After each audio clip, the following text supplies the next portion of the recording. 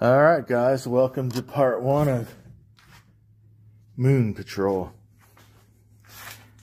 Rebuild, refurbish, repair.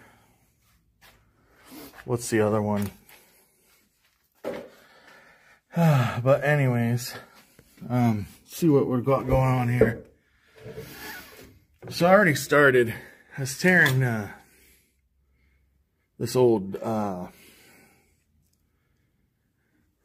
control panel overlay, and I finally found the screws that was holding on this metal plate. So what I'm going to do is I'm going to remove this metal plate. All the buttonholes are in the right location for Moon Patrol. They still got their leaf switches in there, so we're good there. And we got this guy here.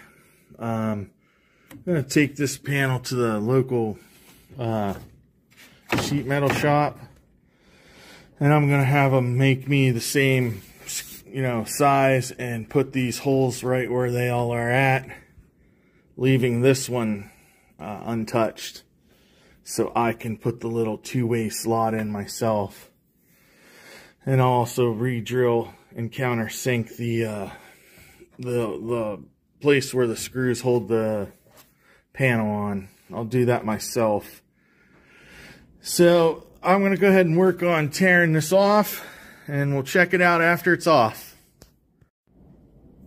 Okay, so have the plate off here. So you can see this is a screw hole to hold the panel down, and this is just a drilled hole that somebody ruined it with. So what I'm going to do, I think, here's the T-nuts for the joystick. You got this half moon where they drilled out for the other joystick, and then you got these holes where they had this joystick in there, and I don't even know, this is just some freaking piece of crap. So from Arcade Shop, I bought this, so this is going to go in here. I went to the hardware to get the hardware, so this comes completely unassembled with no hardware whatsoever.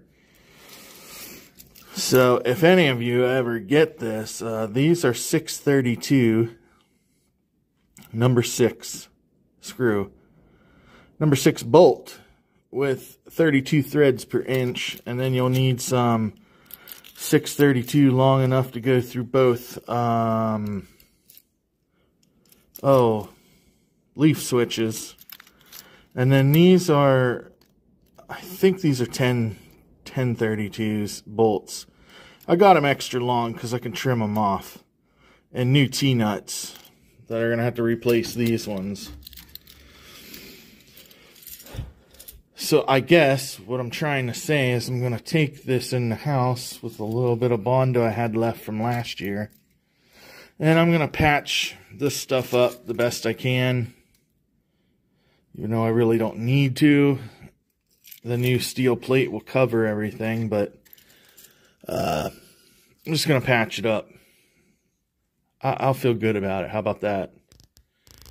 Alright. Alright, gentlemen. And ladies, maybe. But anyways, that's where it's going to sit. It's not really messed up on the backside, so this is sitting right where it needs to, depth-wise. You see there's a little ridge in between the top of this wood and the top of that steel. That is where the dust cover will ride, so we'll be good there. So, yeah, I'm just going to take this control panel off, take it in downstairs maybe to my wood room, and strip the artwork off, and then Bondo up all the unnecessary holes. And then, sand it down. I got to be real careful around this ledge right here, because I don't want to, you don't want to take that down. So anytime I sand up around this corner, I'll need to have the steel plate on so it acts as a buffer. So I'm not gouging too much into the wood. And right here is going to have to be repaired with some Bondo to build this ledge back up. So the plate will also need to be installed for that. So, if I come across anything interesting, I'll show it on film, guys. Thanks for being patient on this one. Okay, guys. One other thing. You can see that there's an existing wiring harness here. I do not have the patience to sort through other people's frickin' messes, so I will completely remove every bit of wiring from this cabinet and start over myself. I prefer to do it that way because I know what I'm doing and how I'm doing it, so it makes sense to me, and I'm not digging through other people's rat nest. I don't know what anybody's done to this harness and how they've hacked it. So I will literally start making my own harness with my own, you know, from the PCB to the power supply to the controls to the monitor to the marquee. Everything will just be rewired myself. I'll try to make a better video of that. Harbor Freight Special here. So I got these bits. I've used these bits in the past to start pilot holes because, as you can see, these tips are really stout and short and come off a really heavy shank. So when you start these into a fresh, fresh flat piece of steel, they don't walk as much as a big long drill bit does, if that makes sense. But you can also see on here that after the initial hole, there is a chamfering that goes on, or like a countersink. So I'm going to try to recreate these screw holes right here in this old panel just to see if it works. So I'm going to drill some random holes in here to basically see if I can make the right countersink hole. So when I get the new metal piece made, I can go ahead and then center punch all these holes that need to be made, and then use this to drill and countersink the hole, if that makes sense, guys. That's my plan, but I don't know if it's going to work. Okay, so all the steel shavings stuck to the sticky that's still here, so you can see that. Maybe not, but it's down in there flush, or maybe even countersunk a little more than flush. So it is very possible to recreate those holes with that. And that's what I'm going to use to drill the 10 holes around here that hold this to the wood. You can see on the back side here, this hole right here in the center, and this hole right here, that's a factory hole right here. Here's the hole I drilled. And you can see that, at least on the back side, they're relatively the same. They ended up being the same diameter. So,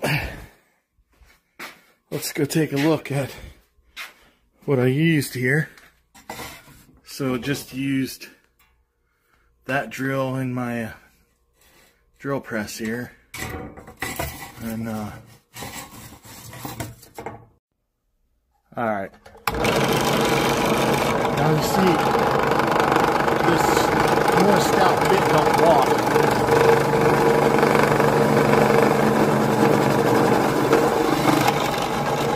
Now the actual hole is started, now you're going to start into the countersink.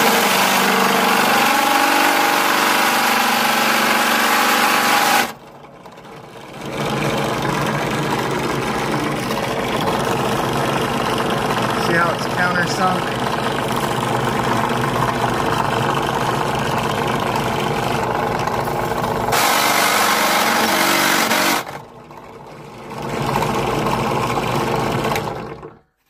So that's exactly, man, this thing's horrible with all this sticky stuff on here. So that is your countersunk hole, like up here. So when the screw goes in, it's flush with the rest of the panel, and then your overlay can go on and you don't know there's a screw under there. Removed the T-nuts from this control panel here. I'm going to go ahead and start removing the leaf switches, and then I'm going to mix up some Bondo and start filling in all of the crap, and hopefully it turns out and I don't make a big giant mess. But I can almost guarantee I'm gonna make a big giant mess, but it'll work out in the end, hopefully. Alright, what I'm gonna do here, I think, is while my Bondo is drying up, I'm gonna go get me some citrus strip, and I'm gonna brush onto this tacky glue stuff so it can I'm gonna brush it on pretty decent. Then I'm gonna take a paper, or excuse me, like a plastic trash bag, and I'm gonna drape over it to help keep the fumes in on this sticky stuff, and it'll help dissolve it. And then I should be able to kind of like take something like this and just scrape it off. That's the plan anyways. We'll see how it works. Alright guys, so I got it bonded. Now I got some citrus strip on the tacky area. I don't want to sit it there too long, as I don't want the wood to get wet, but I need to let it sit there long enough to remove the sticky stuff from the wood, at least enough so I can sand it so it ends up being wood. Anyways, I'm going to cover this now with a plastic bag, probably let it sit a few hours, and then come down and see if I can remove any of the glue. Alright, just so you can see, I basically just got a trash bag over it. Helps keep the fumes. I think it works better when it's covered like this, especially with coin doors. You get them nice and heavy like that, put them in a garbage bag, and man, a day later you just come there and it's just falling off. Alright, as you can see, it's taken some of the glue off, but it hasn't lifted it all yet. So what I'm going to do is I'm going to go ahead and put another layer of this on here, because you can see how some of it's dried. And then we will cover it back up and check in the morning. It's been down here covered up for like 2 hours, so hopefully we can get it to come up. If I can get most of the sticky stuff off to where there's just another backing on there, I might be able to sand that off, but I got to get some of this glue off, or I'm just going to keep plugging up sandpaper. Alright guys, got coat 2 on, scraped all the, as much of the gummy glue off that would come off, and it's down to like a rubbery type material, so maybe it's a different layer of the control panel overlay, and put a new coat on, so maybe that layer will get dissolved up some. Hopefully it gets thin enough I can sand it off. Okay guys, so it's the next morning. I grabbed a little bit right there with the Bondo spreader here, and it seems like it's coming up, so I'm going to try to get all this off of here. I'm a little bit leery about like right here where the wood's kind of wet from the liquid. I'll probably do all my sanding, and then if this is still wet, I'll probably run a hair dryer on it to get any moisture out of the wood before it becomes ruined. Alright, so I was able to take off this much, and this back side wasn't barely touched, as you can see. So I put a thin coat back on here. I'll let it set a few more hours, and hopefully I can get some more off, and then I'll start sanding. I need to go out and get my mouse sander anyways, so I can I want to use that because of this ledge right here. It'll be less invasive than my 6-inch round orbital sander. So Work continues, guys. Alright guys, it's been several hours later. This is kind of what the stuff comes off like. It's like this gluey rubber stuff. And it's just totally disgusting. But we're getting her stripped down to bare wood. After I get all this boogers cleaned up here, I'm going to take some sandpaper to it and probably plug up a whole bunch.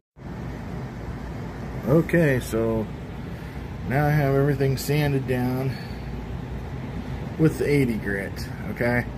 I'm going to go over it one more time with like 180 or 150 or something. But here's the excess glue that the sandpaper took off. It feels pretty much all like wood now. It don't look like it, but it feels like it. You can tell it was sanded with 80 grit. So I'm going to go ahead and smooth it out now and probably ruin a couple pads in the process. Still picking up some glue, I'd imagine.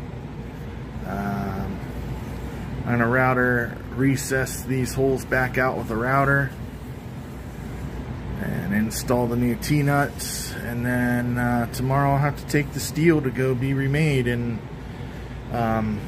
probably do a couple more clips here, and this will be the end of this video, so I'll be back on.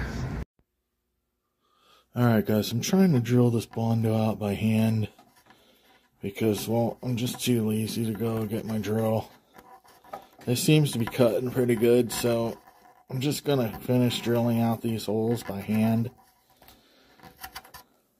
So, just a cool tip. Alright, fellers. Got my T-nuts in. Joystick bracket, whatever you want to call it, lines up nicely with these 4 holes. So I'm going to go ahead and end this video here, guys. This is completely ready for its coat of paint. I'm just going to spray it down a couple coats of flat black. Going to take the steel panel in, and I have a reproduction made. Next video will be drilling the holes in the steel panel. These ones got kind of ruined from them drilling holes right beside it. So when I drill this one, it'll be out here a little bit, as well as this one. So it's into good wood. So yeah, we're going to go get the steel panel made. We'll have to cut out the slot right here for the joystick handle and drill the 10 holes for the screws. And then gonna paint this, and then I have a piece of artwork to put on it. So it's gonna work out great, guys. Like, subscribe, share, shit like that. See you on the next one. Peace.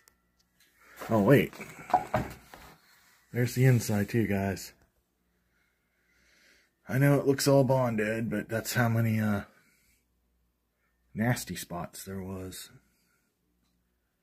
It'll look good under paint.